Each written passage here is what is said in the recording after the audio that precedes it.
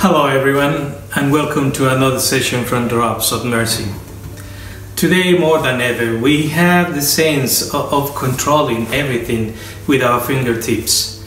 The developments in science and technology, at least in developed countries, provide a kind of comfort and security and locate humankind as the center of the universe.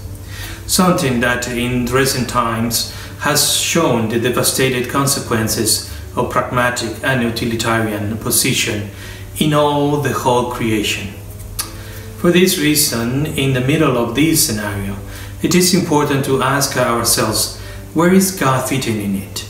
What happened to God's word, the moral and principles that we inherited? It is our understanding that the whole of everyday activity provides personal benefits as well as communitarian support to others. If we understand this position, the exercise of this power grows unilateral to the responsibility or look after the welfare of the rest of the humanity. Yes, our capacity of creation, co-creator, harmonizes with the preservation of the common good and allows us as individuals to pursue our vocation to the fullest.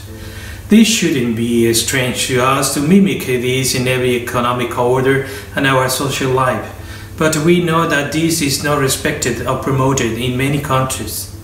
We have an urgent call at this moment to work for justice and equity, starting with a change of mentality and attitude. Wealth is not everything in life, but as Christians we need to take an active part in present-day socio-economic development and nurture justice and charity as much as we can. If we can contribute to this, as small and insignificant the results of it may seem, we need to contribute to the prosperity of mankind and to the peace of the world. Blessed are the peacemakers, for they shall be called sons of God. Until next time, be safe everyone, and may God continue blessing you all.